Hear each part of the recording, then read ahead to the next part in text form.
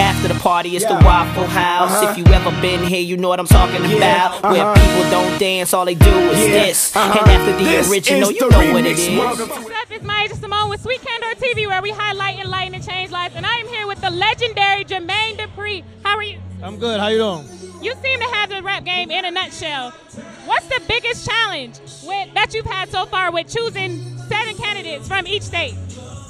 No, not really a challenge. Just making sure that they understand that my role and their role, basically. That's it. Just trying to make sure they understand that.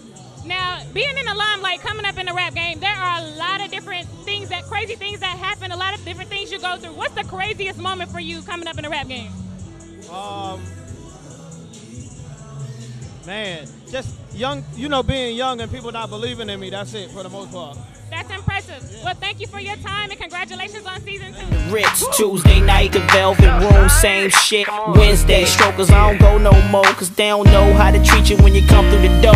Thursday night was push, but we moved the fuel, and I be up in the booth drunk, acting the fool.